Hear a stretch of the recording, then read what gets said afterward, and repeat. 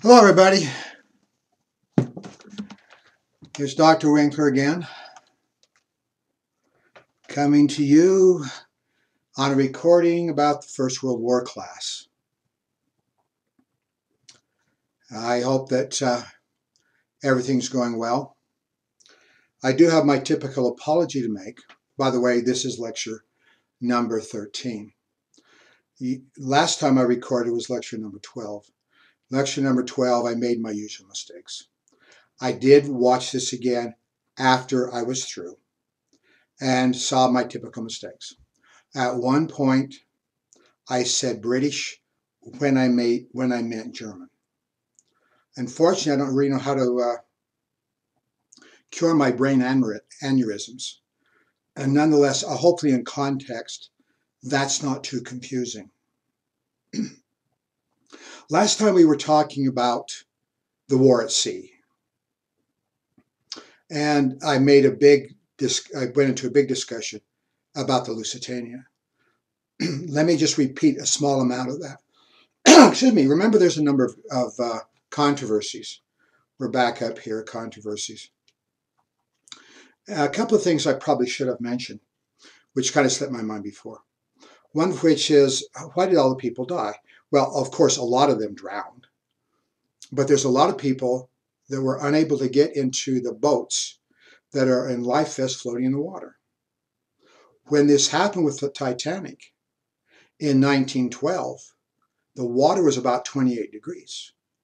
They froze to death very rapidly. They froze. So the death rates was high, and almost everybody's in the water.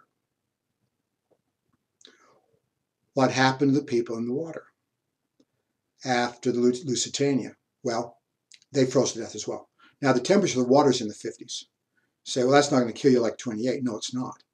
But in reality, that's cold enough water that if you're in water a few hours, you will die. What's the controversy about this is the signal, of course, was sent out immediately when she was hit. But the British on the coast of Ireland, essentially, from ports like Cork, were slow to react. I don't know if this was intentional. I really doubt that it was. But the fact that they were at least incompetent in this level, they were slow to react, meant that the opportunity to save lives was quite diminished because too many people died before they got there. Another issue is this. In the 1960s, when diving technology had gotten to the point where you could go down and look at wrecks, as you all know, when the Titanic was discovered, that they had little submersibles and they went down, robotics. It's way, way, way underneath the ocean. With that technology, they're able to literally go around and see what was left of the wreck. Now, in the 1960s, diving technology is very advanced. Certainly somebody is going to take a robotic down there and look at the Lusitania, see what you can find out. This was done later on. But in the meantime, the British Navy decided they're going to run some drills on dropping depth charges.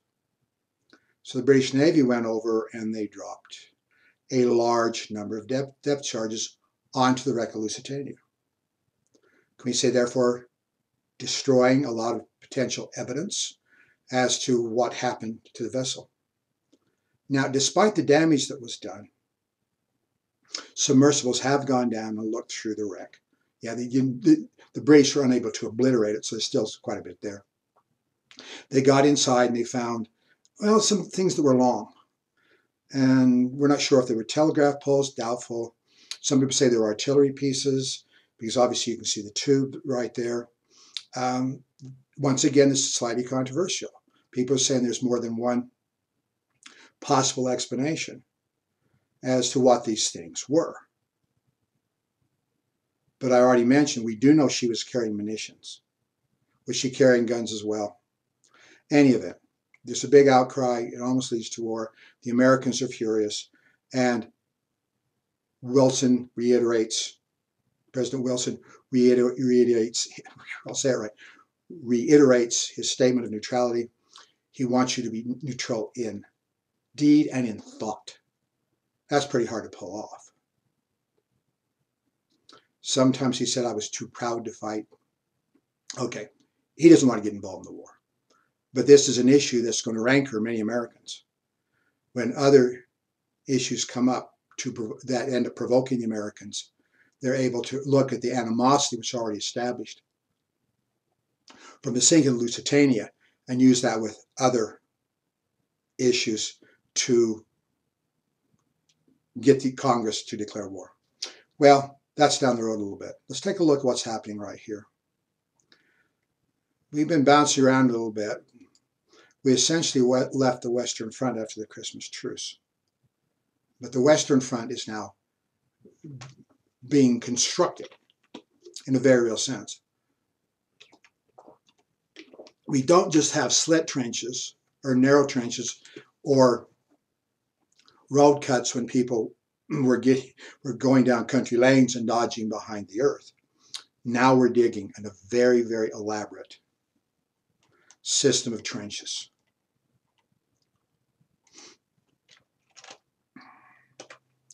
Let's take a look at the Western Front. Any old map that'll take us down to Switzerland? Not quite, but I can get you close. How about that one? Not big enough. That's a little bit better. Now remember, the Swiss border is right down here. There is going to be some shifting. There's going to be attacks. There's going to be counterattacks. As going back over to this map, perhaps, you can see, and this is some of the attacks in 1918, which we'll discuss later on in the course. You see the Germans push out here at a considerable distance. So I'm not saying that it's completely, back to a bit better map, that it's completely static, because there are shifts over a 4-year period. But most of the time, you're actually dug in an area along here. This map would probably be about 1917. This map is a little bit. So what happened in 1917, we'll come back to this, is that, well, wrong map, is the Germans abandoned this area right here. So the actual, at that point, the Germans withdrew. So the line of the Western Front shifts over in this direction. And we'll talk about this later on. The Western Front, as established starting in 1914, is about 475 miles. Now, if you were to hop in a plane and fly directly to Switzerland from here, a direct line, this probably would not be that far. But look at the front itself. It doesn't go directly to Switzerland. It simply goes to the North Sea up here. Remember, a small part of this is in Belgium, but the remainder is in France, a little piece down here that's in Germany, but it's really down here. So you run down here.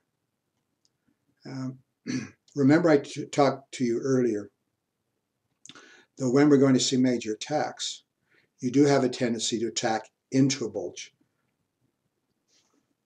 So there's going to be combat along here where the British and the French, particularly in 1916, are going to pull major offenses, because look at the bulge right here. This is a good place to attack. This is also going to bait the French in 1917 to making one of a number of numerous mistakes in the war of attacking right in here. We'll come back later. Another issue, of course, is this right here. You see, if you were Germans and you wanted to attack someplace, remember, attacking into the bulge is a pretty good idea. So we got the Somme going this direction, and we have Verdun, Battle of Verdun, going in this direction. So we're talking about 745 miles, roughly. Some books will say 450. Some books will say 500. Can I say most books would say 745 miles? Man, that is a long distance. That's farther from Salt Lake City than to Las Vegas. It's hundreds of miles. North Sea, the Swiss border. When you get down to the Swiss border, the Swiss are watching their borders. And they have their armies up on the border to make sure neither the Germans nor the Allies want to come in and invade their territory. But the fortifications really end at the Swiss border. If you just took a trench and you dug that like a ditch all the way up over here, well, 475 miles. Of course, there's got to be a French trench and a German trench, and so you'd have to double that number. However, one thing we should not overlook is the trenches are a complex of trenches. You don't just have one trench on one side and one trench on another side. Very often you have what we would largely call defense in depth. It is not uncommon to have a front line trench, sometimes not heavily manned. The second line of trench might be actually a bulwark of your defenses. But you have a first trench, a second trench, third trench, fourth trench, and very often 5 trenches. So if your enemy happens to assault your area, they're going to have to do a considerable amount of fighting to get beyond the trench system. And that's extremely difficult to do. In fact, nobody succeeds in doing this till the Germans in 1918. For the bulk of the war, you're really in the trenches. So, and the trenches also are not straight. I'll talk more about zigzag in just 1 minute. Let's come down here. Once again, depends on which book you want to read. Some books say, well, if you add up all the trenches. Now, one thing I didn't mention is the support trenches. You have trench here, trench here, trench here, trench here. But you have to bring up supplies. You have to bring out wounded men. When you rotate men in and out, you have to have supply trenches. Going back to a rail junction, more likely if you're Germans. Going back to a truck depot, more likely if you're French. And you don't want to just have guys walking up to the front, hopping in the trenches because they're subject to attack. Now, usually when you move in and out of the trenches is at nighttime, so they really can't see you. On the other hand, there's listening posts. You really don't want to have people walking out in the open because they're subject to artillery bombardment. So you have trenches going up to the trench system and leading a number of those. Most of these are dug by hand. Of course, this is starting in 1914. There's machinery that digs trenches, sometimes for pipes, sometimes for ditches, for irrigation, that kind of thing, sometimes for drainage off the land. Machinery is available. Well, are you going to bring machinery up to a trench which can be viewed by your enemy and they can put shells on it? Somewhat this is done. Usually you bring them up at night, and sometimes you use some of your machinery and some of the more distant trenches farther back, including the trenches that come up to the front. So I'm going to say everything's dug by hand. Can we say mostly? The vast majority is dug by hand. The guy with the pick and shovel. You dig these out. Of course, sometimes they're elaborate, sometimes they're not so elaborate. The Germans have the idea that they're going to be on the defensive. They want to hold in the west, remember, and hit in the east. They wouldn't mind staying there a little while longer. Their system can be elaborate. I mean, sometimes they literally have concrete bunkers that go down underneath the ground. So you can go down there, you're encased in concrete. Even a heavy shelling, quite frankly, won't bother you too much. We usually say that if you're down 5 meters, what's that, 18 feet? If you're down 5 meters below the ground, whatever the bombardment is above you will not go down and hurt you, particularly if you're encased in concrete. And sometimes these guys have record players. Sometimes they have artificial lighting. I'm not going to say this is like a hotel. I'm not going to say this is comfort. But the Germans systems tend to be more elaborate because they're planning on staying longer. Now, go across the trench lines to the French and to the British. You see, they want to prosecute the war. France clearly wants to throw the Germans off the sacred soil of France. And the British and French commanders have a tendency to think that it is a little bit defeatist if you're just sitting there digging in and waiting to be attacked, because they want to have the ability to continue to move and to strike. This is not saying that their trench system is not elaborate. Remember, it's still 4 and 5 trenches deep, but in certain senses, it's not quite as elaborate as are the Germans.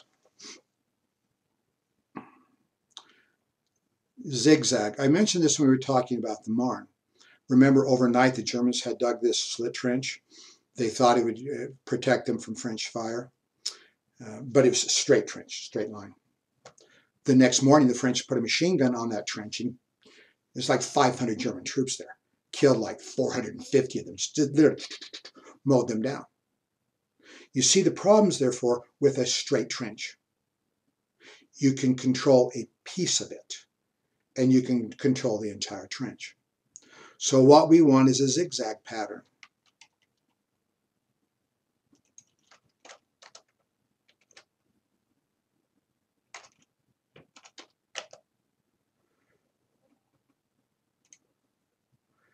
Well, let's see, probably not what I'm looking for.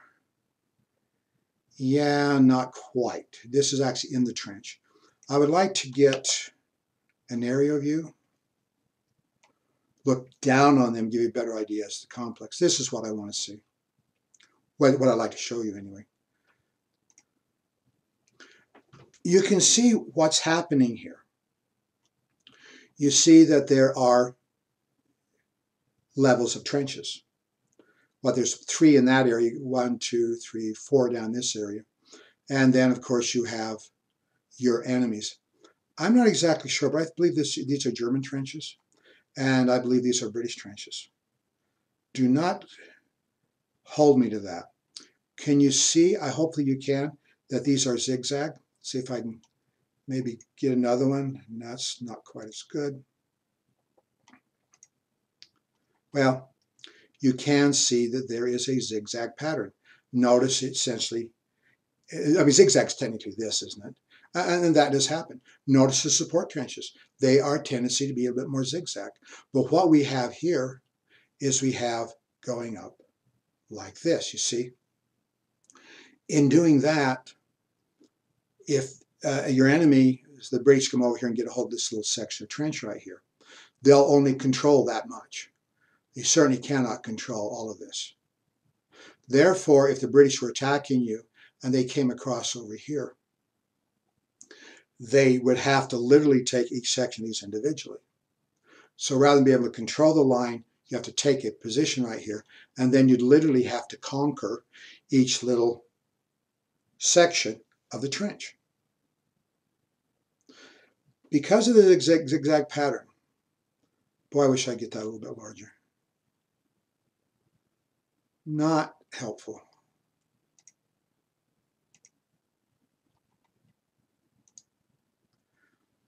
Because of the zigzag pattern, you do have a small front that's facing your enemy. But the connection between this section, part of the zigzag, is a little trench that goes back in this direction. If it goes back a little bit, that area is actually at a 90-degree angle to your opposing trenches. So you can be subject to fire. If you're moving these areas, it's a good idea to move pretty fast. Now, there might be a sniper up there. There might be an observer saying, they're moving around, guys. Call in artillery. Call in mortar rounds. Talk about zigzag, support trenches, and lines of trenches. No Man's Land is probably the most infamous, shall we say, famous, if you want to call it that, famous part of the Western Front. This is the land between the trenches. No Man's Land means not technically being controlled by either side. Now that doesn't mean there's nothing going on here. I'd like to show you a sap. I believe that's one coming off the Germans. There would be, these are largely slit trenches, not terribly deep, but you would have a listening post. You would go out into no man's land, and you'd have go out there in a shell hole very often, or you'd dig yourself a foxhole. Of course, your enemy knows you're there, and they'll shell you and shoot you if they possibly can. So you place men out there in no man's land. largely as listening posts. You can learn a lot by listening. A lot of the activity is going to take place in the dark. The laying of barbed wire, which I'll talk about in a little while, takes place largely after dark. So your enemy can't see what you're doing. If your enemy's pulling a trench raid, you run across and throw a few hand grenades in and grab somebody, sneak back out. Why would you bother? Well, men are going to die. It's a very, very dangerous thing to do. But if you can grab somebody from the opposing armies, that person knows a lot. It's a matter of intelligence. But if your enemy is preparing to attack or preparing some kind of maneuver, and you have a listening post out there, there's a much better chance that you have a good idea what's going on. Of course, we have men out in there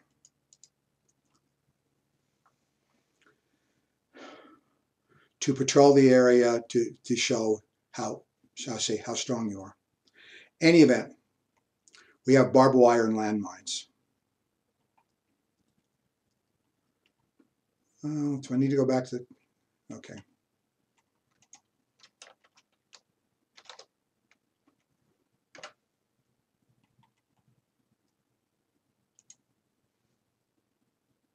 Well,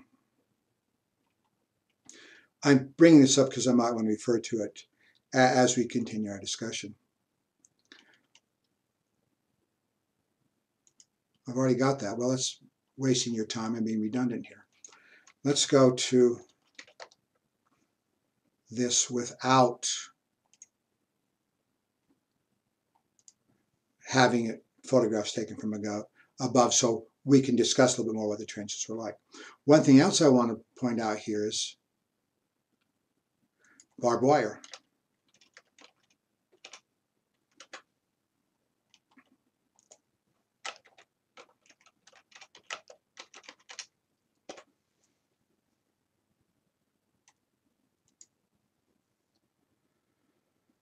Barbed wire is an American invention. Barbed wire is obviously developed for the American to control cows and sheep. You have something there that's relatively light. It's not certainly going to stop the wind. And this will keep your cattle or your sheep from leaving various areas. Sometimes these barbed wire is set up to keep from trench raids and keep your enemy from attacking. If you're attacking into barbed wire, you're getting nowhere. This will grab onto your clothing, this will tangle you up, it'll cut your skin. If you're going to attack an enemy, there's two things you have to do. First of all, you have to clear the path from your barbed wire so you can get out. And now you got to find a way of removing the enemy's barbed wire so you can actually get in and assault their positions. It's a remarkable device as far as defense is concerned. Here's a World War I joke for you. World War I joke. There's not many of them. It's not a real funny thing that's going on. Anyway, supposedly two men are talking.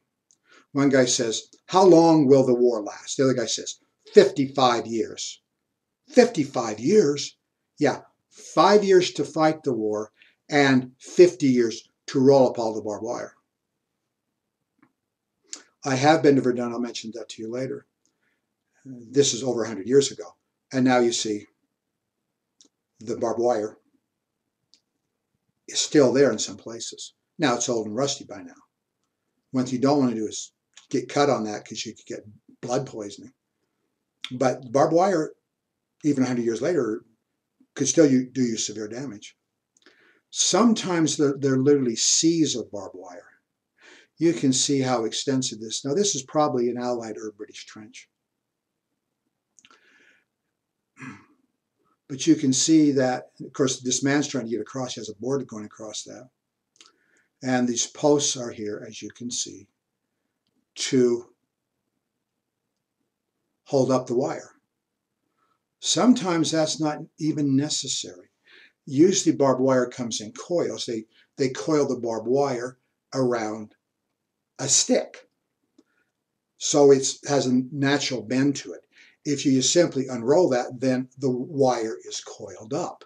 And that can be something that will keep you from going forward. Once again, that's a little bit easier to negotiate, because if you put a few boards across this, then guys can run across. We do read about this happening. You see coils of barbed wire. Guy yells to his buddy, well, barbed wire's here, follow me. And he jumps on the barbed wire. You can imagine how unpleasant that would be, getting jabbed all over. And then have somebody run across you. They jump on your back, of course, driving the barbs a little bit deeper into your skin. Now, that's a brave and courageous kind of thing to do.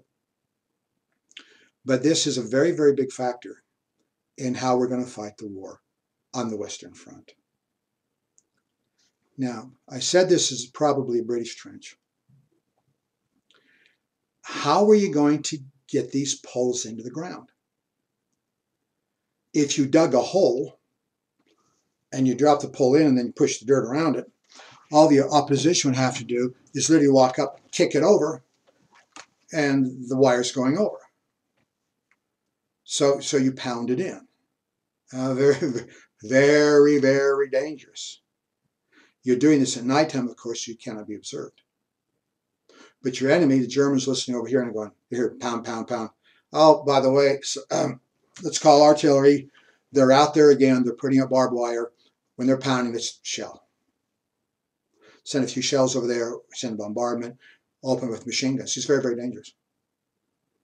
The British and French never really learned how to take care of this.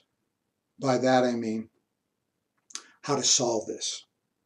One of the ways they would do this is they'd have to pound them in. As I was mentioning, you pound them in, they're much more firm.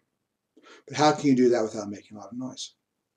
What you do is sometimes you get cloth, blanket, you get canvas, you kind of make it thick. And so you have somebody holding the pole, somebody essentially holding the cloth, the blanket on top of that, as some guy with the mallets going whack, whack, whack. That doesn't take away all the noise, but can we say it cuts down quite a bit? So sometimes actually when you are doing these things, you're laying wire, that you're going to send up machine gun fire, not necessarily that you're hitting anything, but you're making noise. Mortars, and shell going over, so the Germans won't be able to listen and hear you. The Germans are a little bit better at this. They have a kind of a screw mechanism. I'm not sure I can show you a German trench during the First World War.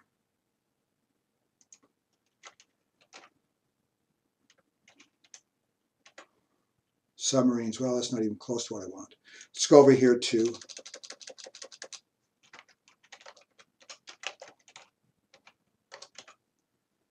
so I can show you the German barbed wire.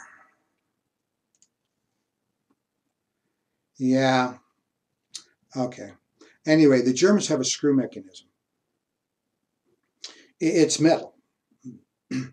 And rather than having to pound it in, you simply screw it in.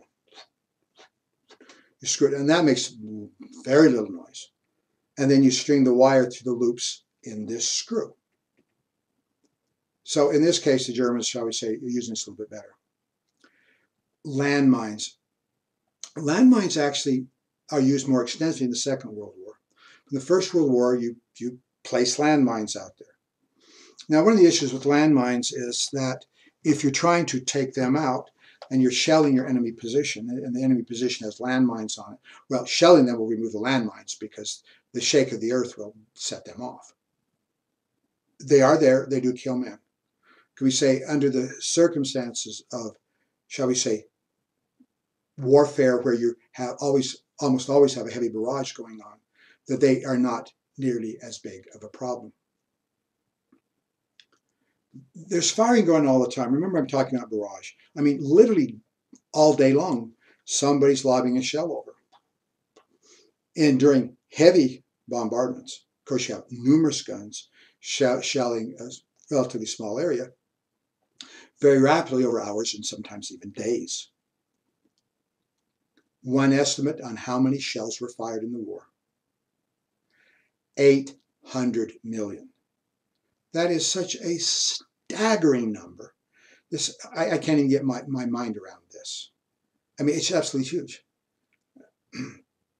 And yes, even today, over 100 years after the war, they're still finding ordnance, unexploded ordnances, on the former battlefields in France. Sometimes the French tractors, when they're going out plowing these fields, they actually have metal underneath the tractors. In the unfortunate possibility, though it might be remote, of setting off some of this ordnance as you're plowing your field, it just going to give you a pretty good jolt, but it probably won't destroy your tractor and kill you. Even to this day, the French government is still going out, pulling off unexploded ordnance to keep the danger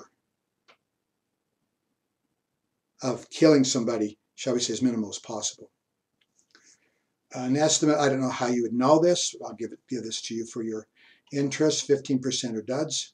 What does that mean? 100 million are duds? Duds means they don't go off, but that doesn't mean that the ordnance, the explosive material inside of these things, has become inert even after 100 years. Remember, we talked earlier about artillery pieces, that they are the biggest killer during the war. If we look at the fatalities on the Western Front, for the entirety of the war, of course, we're going to have battles. We'll talk about Somme and Ypres. We'll talk about Passchendaele. We'll talk about Verdun. There's a lot of very big battles going on where the fatalities, the casualty rates are huge. They're very, very large. But even without that, about 30,000 men die per month on the Western Front without a battle. What's that, 1,000 men a day? This is general wastage. This is some guy who got exposed. Somebody saw him and got a machine gun on him, or a sniper got him. Or an artillery shell comes over. Artillery shells can miss, and they can miss the trenches, but very often they hit the trench. There's somebody there, you're dead. These occasional shells. As I mentioned, when you do have a battle, it goes up dramatically. The number of fatalities go up dramatically. Let me say something about when we calculate the number of fatalities in battles. Sometimes we say, okay, there's this battle.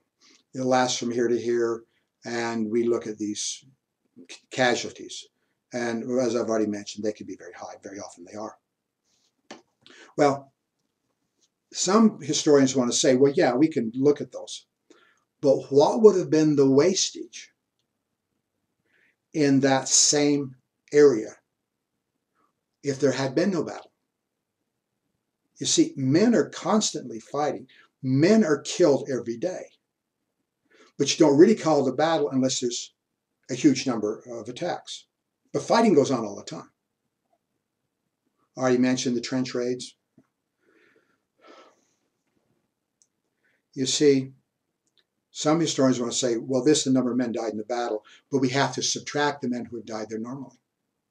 I mean, there's one study I read that said, looking at the average British soldier, well, he's only in battle 5 days out of the year on the average on the Western Front. I find that number a little bit low, but what are you defining as battle? Does battle actually mean that you're actually in running out with a gun against a German machine gun? But you're seeing trenches being shelled. Is that not a battle?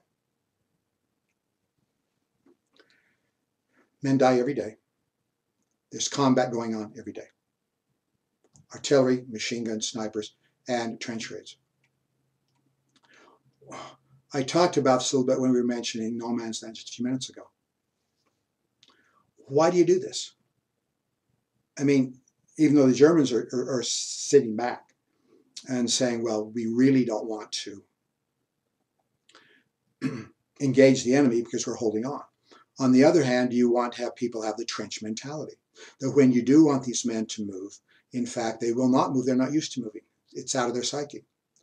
One of the reasons why you have the goings on in no man's land, patrolling, trench raids, observing, is to keep the offensive spirit. You were up and were moving with your men. Can we say that this is one of the most devastating experiences the men talk about? I remember reading a man's autobiography. This is about the Korean War, but I think it fits very well in this case as well. During the Korean War, as I'm sure you know, The Chinese are on the hills over here. The Americans are on the hills down here. That's how we fought the last 2 years of the war. And there's these silly raids. I call them silly because they're militarily inconsequential. You attack a hill, you grab a hill. And sometimes you patrol between the hills, between the Chinese and the Americans, go down. I'm reading this man's autobiography. He was talking about when he went on one of these things. And he said, I gave the most fervent prayer in my life. I never prayed so fervently in my entire life. Not that I would live, but that I would die quickly. The experience is so horrific. On many men in the First World War, they often talk about that as sometimes the times when they suffered the most psychologically in the war itself. So I'm going to get on to poison gas in just 1 minute. Let me take another look at the trenches. The areas of let's go to the Western Front again. Up here, we're going to read about a lot of mud up here. That's really quite bad. Seas of mud. This is most famous in 1917 with the Battle of Passchendaele, or Third Ypres, which we'll discuss later. But this is a muddy area, and the water tables are very high. When the water tables are very high, you do have trenches. But on either side of the trench, you do have a tendency to build it up. In other words, if you build it up, of course, you're going to be standing in the water anyway, unfortunately. But if you build it up, then you're not going to have quite as much problem with water. In the other areas, virtually the rest of the Western Front, we have a very good soil based on what we call chalk. Okay. Chalk is actually limestone. Like I say, it's very good soil. France has very good agriculture, as do other countries like Britain, who their soil is based on chalk. Now you have the foliage on top. There is no place on the Western Front, actually, where they actually have woods, but in no man's land, essentially between the trenches. The normal area before, shall we say, human beings come in and start cutting down trees for farmland, the normal plants you see all over Northern Europe are trees. Even yet, if you quit farming area, you walk away for a few years, you got trees. The trees have been gone for centuries, except in small groves in various places.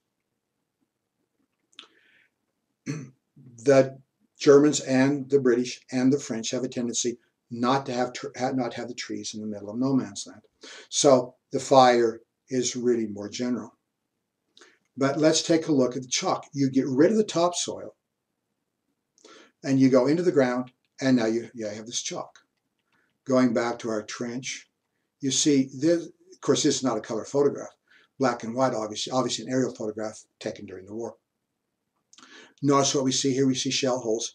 The German trenches here have been plastered. You can see the trench, but all of this white is where the shells had blown away the plants on top, exposing the soil underneath. If you're advancing and you have a trench raid or you're patrolling out here, shell hole is a very good idea. But look at the extent of how this has been plastered. Of course, some of this, I'm being, shall we say, a little bit overly simplistic. Some of this, of course, are the Germans actually throwing the dirt out. But most of this is shells. So what does a trench look like? I don't know what I'm there for. Here's one of my favorite trench photographs. These are Canadians. This is taken during the daytime.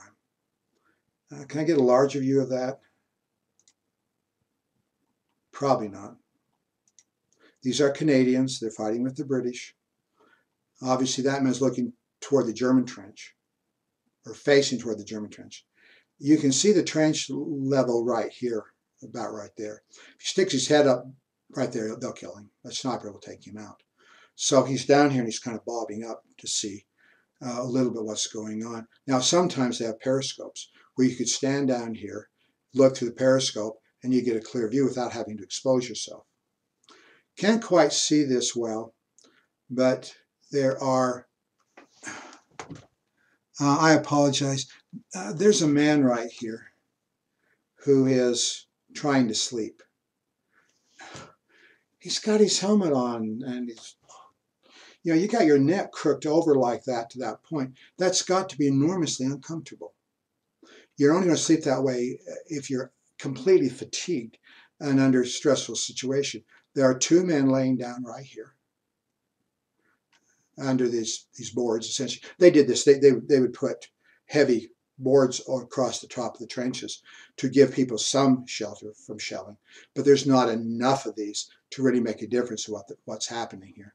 And there's two men laying asleep here. Once again, this is a daytime shot, but these men are obviously trying to get what they can, whatever sleep they can, which goes to fatigue.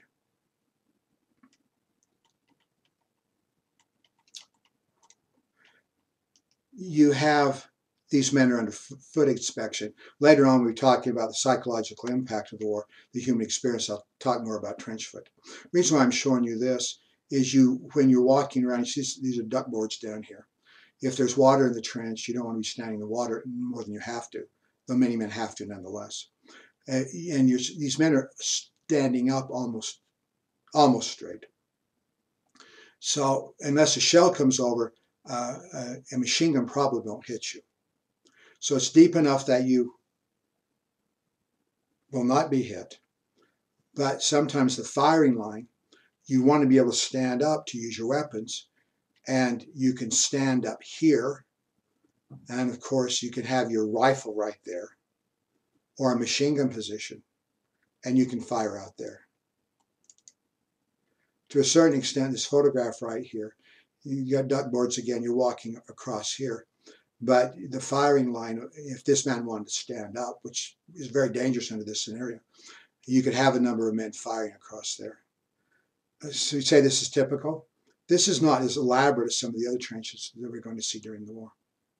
But let's talk in terms of chalk.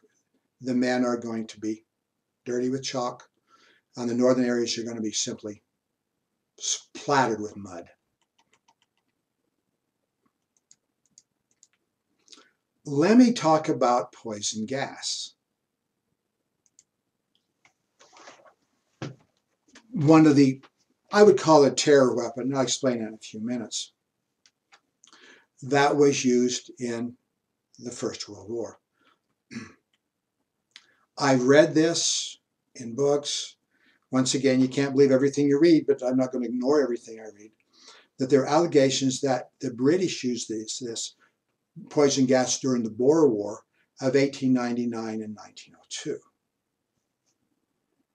Well, allegations doesn't mean how did you use it. I wanted to find out the scenario in which they were used. I want to find why they were used, and I want to find the kind of gas that was used. I did all of these searches. I went in, books on the Boer War, looked through them. I didn't read them all. Looked through them. I couldn't find it. However, I believe they said the British were using cordite. And that goes into shells. Well, when I'm reading that, are you really talking about using a poison gas? Are you really talking about what goes into shells? Maybe I shouldn't bring this up because it's very misleading. I really don't think this happened. So the first time we actually read about using gas in wartime is First World War. Now, the French uses tear gas in 1914. Remember going back, we were discussing this earlier, about it's illegal according to Hague Conventions to use gas from shells. Doesn't really say if you're using cylinders. Remember, this is quibbling. Okay. The French uses tear gas. Is tear gas technically a lethal substance? Well, I guess if you got enough of it down in your lungs, it could probably kill you. But it's really an irritant. I'm glad I've never had this experience being around it. I understand you're nauseous, you throw up, you slobber because your body's trying to get it out of your mouth. You can't see, your eyes are running down. See, this can be debilitating, not necessarily killing. It doesn't necessarily kill you. There's going to be a controversy about this during during the Vietnam War. Because during the Vietnam War, in order to get the Americans, in order to get their enemies out of the tunnels, the North Vietnamese and the Viet Cong, they do use tear gas to get them out, rather than sending some guy down there or a bomb to blow everybody up. We can get them to come out by using tear gas. Is this breaking the laws of war? Well, probably not. At least there was a discussion in Vietnam, and most people said, nah, it's not really breaking the laws of war. The Germans actually use gas in shells, lethal gas in shells, on the Russian front in January 1915. We say it's largely an experiment, see if it'll work. It doesn't work. It's not like there isn't gas in the shells, but it goes over and hits, and of course, when the shells explode, all the gas is released. The Russians don't even know they've been hit with this. It's too cold. It is so cold on the Russian front that when these gas shells break open, the gas kind of just lays on the ground. Doesn't dissipate or spread out as it would have to do real damage. The first major use of gas in the First World War is the Second Battle of Ypres on April 22nd, 1945. The Germans are going to use this. Now, it is very, very important to remember in gas warfare, particularly if you're releasing the gas from cylinders, you've got to follow the wind patterns. On the Western Front, remember, this is Northern Hemisphere. In the Northern Hemisphere, the prevailing wind patterns are from west to east. As you look at, I don't know why I like the weather.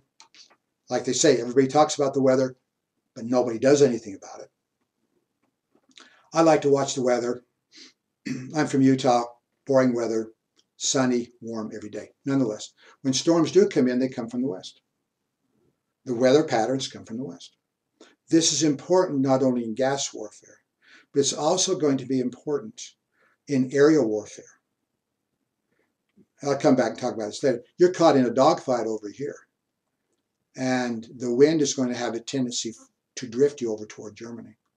That can be disconcerting to have from the Allies. Can we say that's somewhat to the advantage of the Germans, because they don't mind having the wind essentially cause them to drift in this direction. We'll talk about aerial warfare later. On the ground, of course, you know, it swirls, and there are times when the wind can blow in different directions. But there are prevailing wind patterns.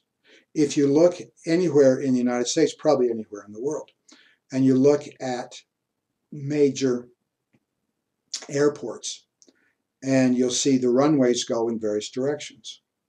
They go in various directions because of prevailing wind patterns. The big birds, the jets taking off, they want to take off into the wind, not against the wind. And not only this, they don't want to have a lot of wind coming in from the side that can destabilize the craft as it's taking off. In Northern Europe, even on ground level, there is a tendency for the prevailing wind patterns to be west to east. So if you're using gas, the Germans are going to have to wait for a good day when the swirling air patterns are going from east to west, not west to east, because it'll blow back on them. There are instances when people are using this and the wind pattern changes. There are times when the Germans release gas and it blows back on them. There's times when the British and French release gas and it blows back on them. Well, what are they using? They're using chlorine. We see chlorine somewhat. I haven't been to a swimming pool in a very lengthy period of time, Well, when I was younger, until my back started giving me grief, I used to swim all the time. In fact, during my noon hours, I'd go down the pool and I'd do laps and try to stay in shape, not just my legs from walking or running, but the entire body.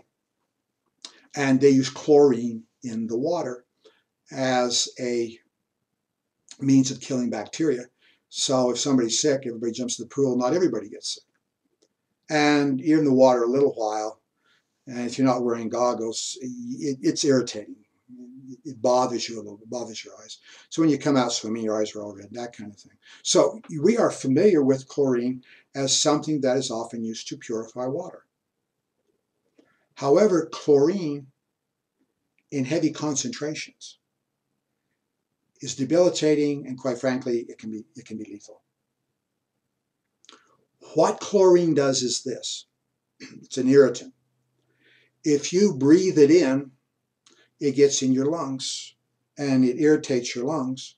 So your lungs are trying to expel it. So your lungs are producing a lot of fluid. You produce a lot of fluid and you try to cough it out. And when you cough it out, sometimes it clears out, sometimes it doesn't. If it doesn't, it kills you. So that's essentially how it kills you. Chlorine is green, you can see it. Let's see if I can get a gas attack for you.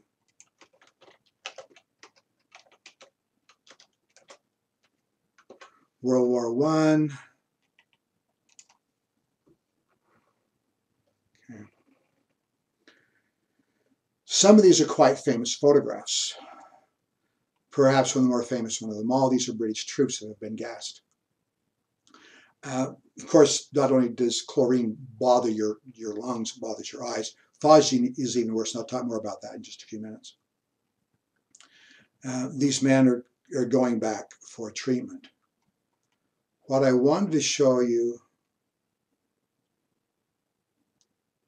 was an aerial view. Let's try this again.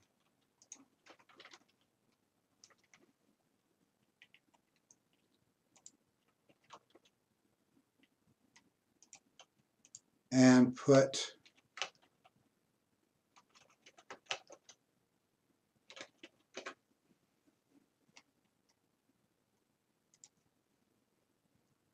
this is what I wanted to show you.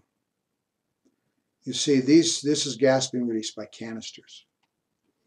And what I can't tell you is which side is using this. Now, chlorine is green, you can see it. So when you're faced with a chlorine attack, you look out and you see a green cloud. Whoa, you got a problem. You better do something about it pretty fast. On the first attack, April 22nd, some of the colonial troops are actually bug out. But the same cloud hits the Canadians. I guess the Canadians are technically colonial troops. These men are very, very good. How do you understand this? I know a few Canadians. They seem like regular people. In World War I, they are exceptional human beings. Some of them run. I'm not saying they don't. As awful as this is, as debilitating as this is, some of them actually stay in the trenches. Coughing, blubbering, pain in the eyes. Now, the Germans actually were not expecting it to be as successful as it was. It was very successful. Not only do some men run, but the men who are staying there are not as fighting as well as you normally expect them to do. So when this comes over, the Germans do send up attack troops. Of course, there's a problem as well, because you can actually be running into the gas, your own gas. Likely, had they actually had a larger number of troops concentrated on a small area, because of the shock effect and the fact that the Canadians and the British don't know what to do, the Germans could have made a significant breakthrough. Now that didn't happen. Of course, when the first gas attack takes place, there's a big problem. What are we going to do? Because the Germans might do it again.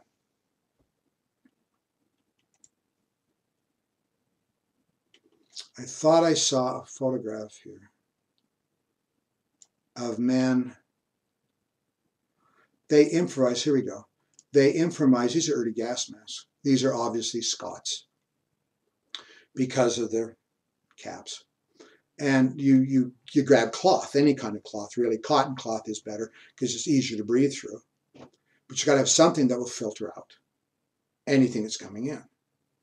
Now, since chlorine is active, that's why it's there. It'll kill you, right?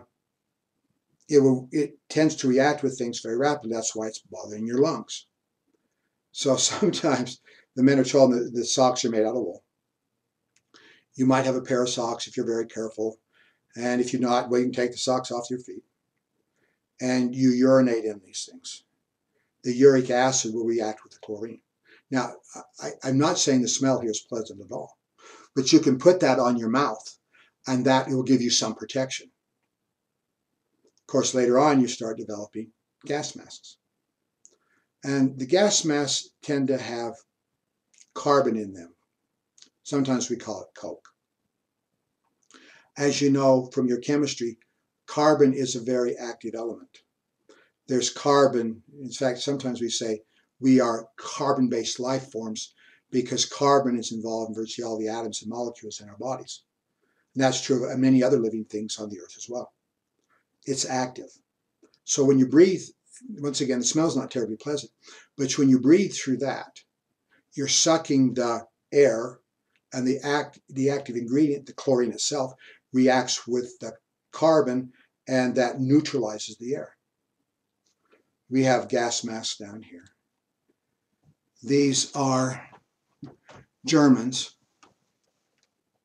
and the German gas masks are, of course, are considered to be among the best. Now, why on earth would Germany do this? Well, it's a desperation measure. See, Germany is one of the countries that is trying to look forward to using their industry and their technology to their best advantage. Before the First World War, the chemical industry of Germany is probably the most advanced in the world. I'm going to mention this later, at least I should, that the Germans don't have enough chemicals for fertilizers, among other things, at the beginning of the First World War. And the Germans have to improvise and use substitutes. Find something that is not really what you want, but it's something that will act the same way. It's one of the reasons the Germans are able to keep up their military industry, their military abilities, is by the use of the chemical industry. One of these is the use of gas. I believe chlorine can be made from ammonia, and the Germans produce ammonia, and so you make chlorine from ammonia. Well, chlorine is important. It kills people. But then we go to phosgene. Phosgene is perhaps the most lethal, though mustard gas is pretty bad as well. Can we say it is, one book I read says like 100 times more lethal than is chlorine. You see, we have to be careful on what kind of chemicals used in a gas attack. If the gas is light, it just goes up in the atmosphere. If the gas is heavy, it just goes down and lays.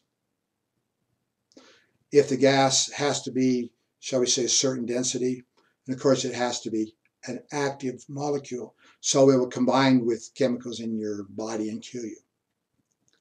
Phosgene, and there's not just one kind of phosgene.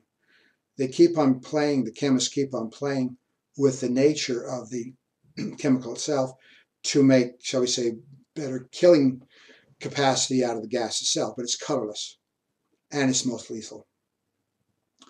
Sometimes when you look out, phosgene's a little bit heavy. I'm not going to say it just lays on the floor, but can we say sometimes it kind of, like a wave of water, it kind of goes over the land like this. One of the ways that the Allies and the Germans figure out spreading phosgene better is actually by putting it with chlorine. Colorless, it's almost invisible. Because it has a tendency to be heavy, it pools in shell holes sometimes at pools in trenches. So there are the stories about the guys in the trenches that are not well informed.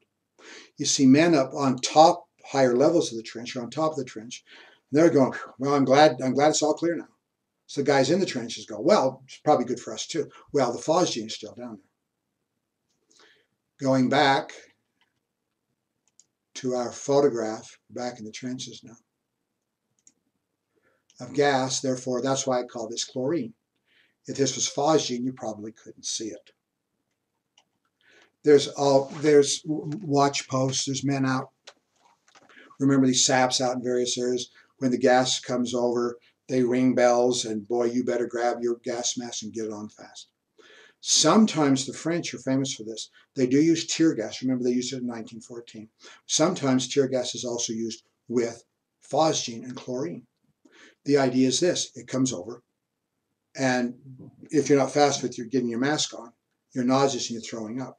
You put the mask on your face, you started throwing up in there. You either drowned in your own vomit, or you're going to have to pull this thing off and start breathing the poison gas.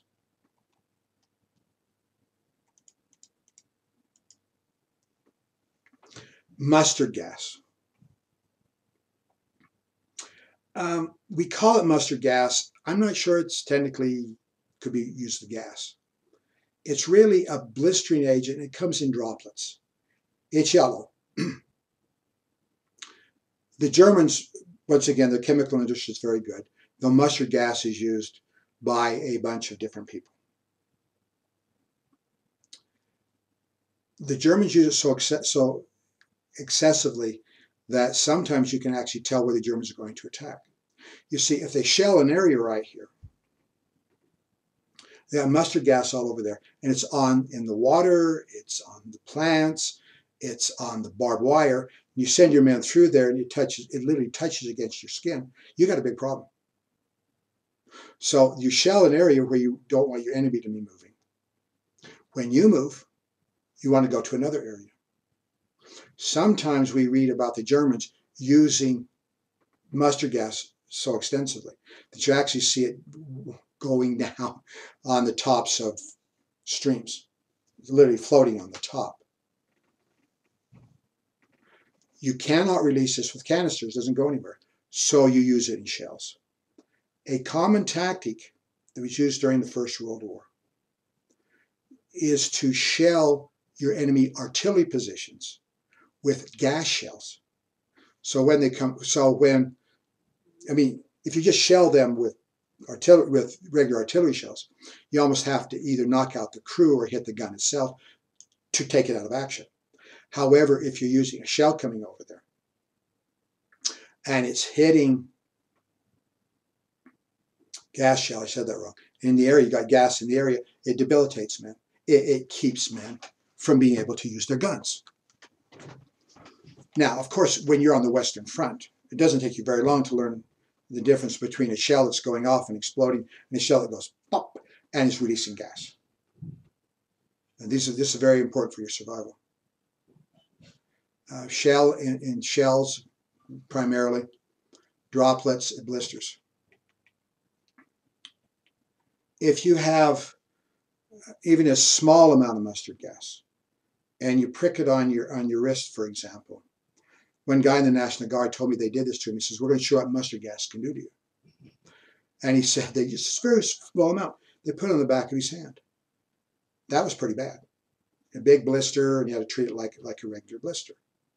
You could imagine you have large amounts of this. And it's even more debilitating if it gets in your lungs.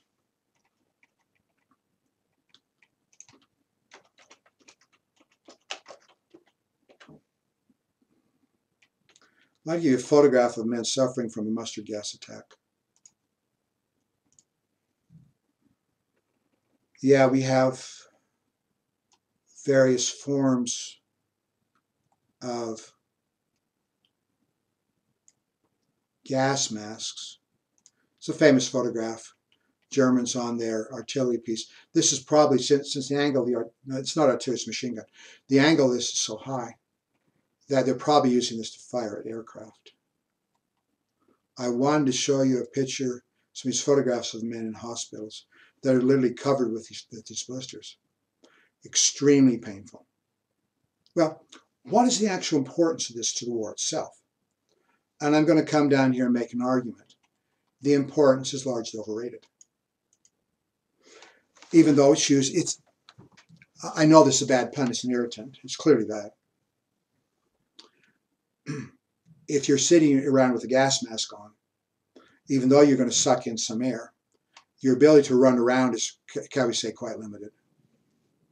It's psychologically disturbing. You're sitting in a mask. You have your eyepieces. Sometimes your own breath will fog up the eyepieces. You can't see well. You really can't do much of anything. The sounds around you can be somewhat muted as well. You see, this can be disconcerting. But can we say it decides no battle? We cannot say, even after the failed uses, shall we say, the German failure to follow this up at the Battle of Ypres, Second Battle of Ypres, that it really decides no battle. There's no one battle. There's no one battle we can say that the important issue in deciding the battle is gas. Can it be effective? Yes. Can it be helpful? Yes. But on the other hand, its importance is overrated. As we look at the fatalities during the war, 1% fatalities from gas. I mean, compared to artillery, rifle fire, machine guns, this from fatality standpoint, this is almost inconsequential. Very little. Very few fatalities, few lingering effects. I remember reading a study at the end of the First World War in the 1920s. And this is a British study. Men could put in for money on the basis of a disability which they received in the war. Now you could imagine the men that were blown apart by shells or lost their legs, rifle fire, they're going to have a lot of problems.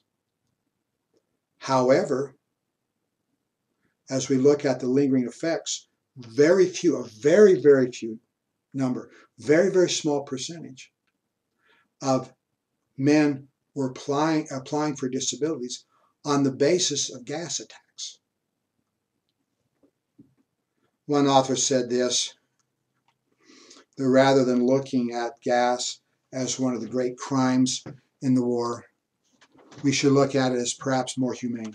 Yeah, there are studies, there are books that will show you, and I try to show you this photograph, this man that's been badly burned. These are pretty horrific. Well, what if you did a study of men who were shot with rifle fire and see what they look like with their faces blown off and holes through their legs? I'm not sure I agree with this. On the other hand, I think there is a point. At what level do we actually say how bad gas was? Is it more humane? Well, everything about war is awful. My 2 bits is, if you can outlaw and keep any weapon from being used, you're probably doing a pretty good thing. My dad was in the Second World War. He was not deployed in combat, but he went through basic training, even though gas was not used during the Second World War. There were accusations. I don't think any of those have been verified. There are accusations. But Dad said that they gave them whiffs of various kinds of gas.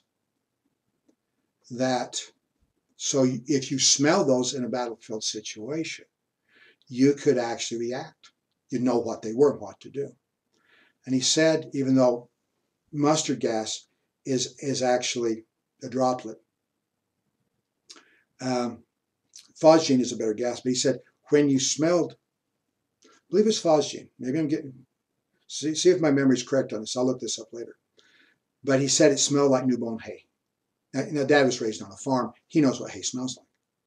And he said, you get a whiff of that, and you know you're dealing with gas. But this was not used in the Second World War. Speculation, why not? The Germans still have a good chemical industry. Well, Adolf Hitler was gassed in the First World War. And it's hard to look at that man's experience and say in any way, shape, or form he ever had any moral compunction, because quite frankly, he didn't. But some people speculated, well, maybe he didn't want to use this again, though he had that experience. He never ate meat. Couldn't stand it. After the war, did it do something to his taste buds? Maybe. No one smoked in his presence. When he killed himself in 1941, he shot himself, and his one-day bride, his wife, took cyanide.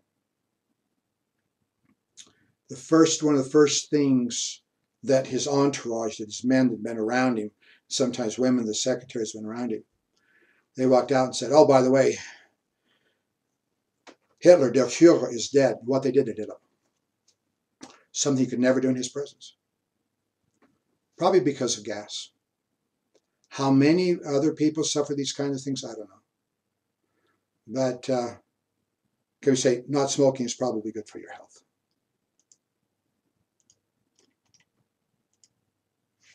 I'm a little confused. I've got a few minutes left, so I don't want to completely waste your time. So let's talk for a few minutes.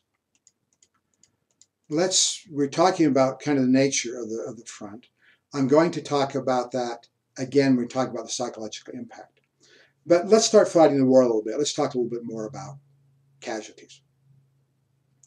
The French have built up their army again after the huge casualties in 1914. Draft age in France was age 21. So one of the first things they do is draft all the men that are 20. Then they draft all the men that are 19. Then they draft all the men that are 18. By 1917, they draft all the boys that are 17. They go as deep as they can. So they're building up, even though they suffered very heavy casualties, they're building up their strength as best they can. As I've already mentioned in a couple of contexts, one thing the French want to do is get the Germans off the sacred soil of France. French attacks. I was in a museum, a history museum in Paris. Been to Paris once back in the 90s. I was teaching on study abroad. We went to Paris. One thing I'm going to do is see a history museum as I possibly can. Very, very interesting. Now, my French is limited, but there's enough words from French that are similar to English that as I'm looking at the displays about World War I can understand pretty well what they're talking about. I remember one of these things, they showed a map of the Western Front in World War I. This was not the map, it's something like that. And they showed what France was doing to win the war, including the various attacks in 1915. They're hitting, the French army is largely down here.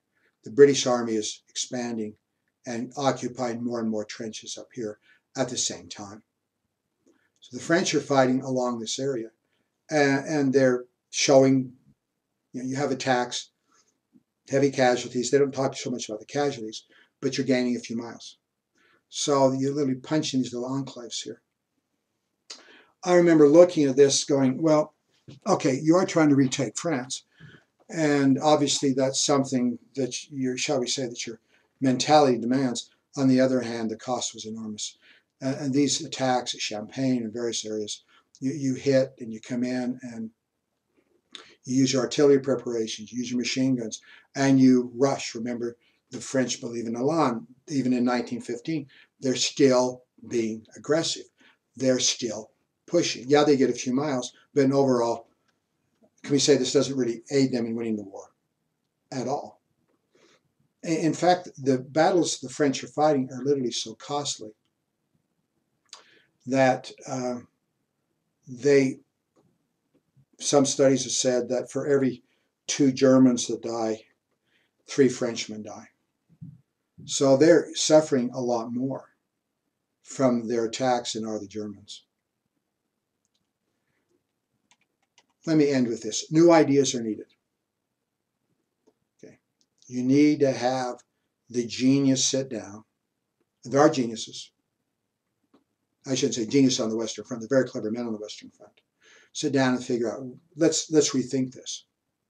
So rather than going to new ideas, they just refine the old ones. Well, okay, the artillery barrage didn't work. Well, let's adjust the artillery barrage. Let's have it more intense. Let's have it either more narrow. Rather than shelling the trenches, let's start shelling the support area. We get the roving barrage. I'm not sure why this was terribly effective. Anyway, you'd go out and you're shelling an area, and you'd move it back and forth, largely in support areas or the secondary trenches. You have the intensity of fire going back and forth. This is commonly used for a very lengthy period of time on the front. In fact, it's almost used throughout the war. I'm not really sure why that's superior than just sending your shells where you want them to be. I guess maybe if you don't have any targets, roving around and seeing if you accidentally hit something can be somewhat justified. On the other hand, if you don't have any targets, you better find some. We need new ideas, and we really don't have them. And I apologize because I've gone over. Have a great day. We'll see you next time.